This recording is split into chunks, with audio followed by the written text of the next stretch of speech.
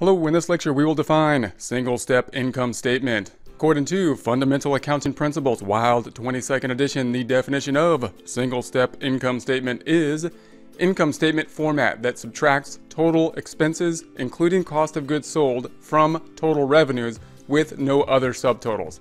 When we think about a single-step income statement, we can contrast that from a multi-step income statement. Single-step income statement often being used by service companies that do not have inventory and therefore don't have cost of goods sold. Multi-step income statement often being used by companies that have inventory, whether they be merchandising or manufacturing, who do have cost of goods sold and may have more use for more subtotals of expenses. So if we look at a single-step income statement, it might look something like this. We just have one format of revenue. We pull that over to the right-hand side, and then we have all the grouping of expenses in one grouping.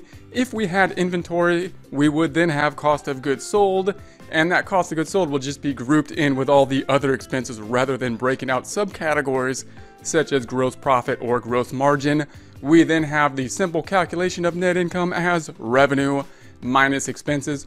Contrasting this to a multi-step income statement, which looks much more complex, but all we're doing is really breaking out more categories, meaning the revenue might be broken out towards revenues and then have the allowance and discounts in there to get net sales. We would then want to compare sales to cost of goods sold to get the gross profit.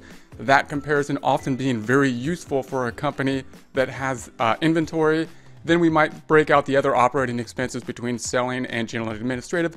Finally, getting down to the net income down here. Again, these are different income statements, not the same numbers, but the format would be similar from a single step to a multiple step income statement.